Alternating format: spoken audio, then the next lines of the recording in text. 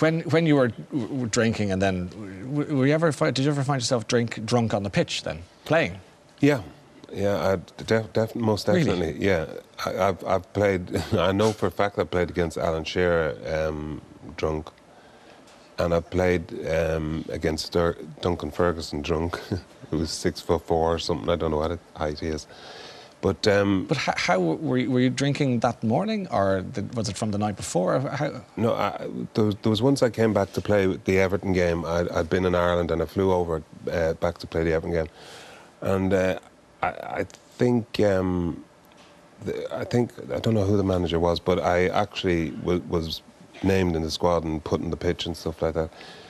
But I used to just do the best I could. I used to sometimes beg, be it Hugo Ehog or Gareth Southgate, and especially Sean Teal, I must admit. I was giving him a mention because I used to say, lads, I was out last night, and I'm not feeling the best. So, and they used to they did a lot of covering for me, to be honest. Did you ever win man of the match after a game when you were drunk playing?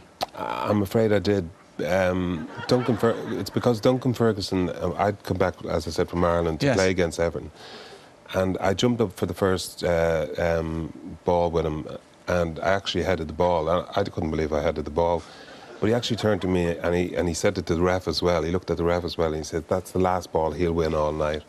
And that night I was given man of the match, and even a friend of mine said that that's impossible. How did that just happen? That Duncan Ferguson, I'm sure, I don't think he spoke to me after the game. No, not that surprised, I suppose. When you ended up playing in the Irish jersey then for Jack Charlton and all those remarkable times for which people still see you as a hero, of course, how did Jack feel about any of that, or was he policing you very carefully? Yeah, I think he took a much more serious view of it, because he wanted me to, to obviously stay away from drink and stuff like that. So he had people sitting outside my door, and when?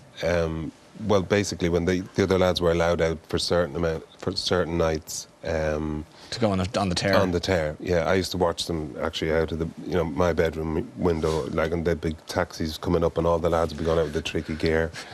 And you were looking out the window. And I'd be looking out the window with obvious's tears streaming down the eyes. Please.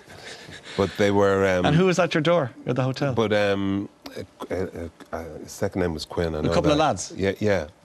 Well, not usually. There was only one lad that was left outside. Like your own personal bouncer. But but a good friend, but not that good that he wouldn't just turn his head the other way for a second while I got out.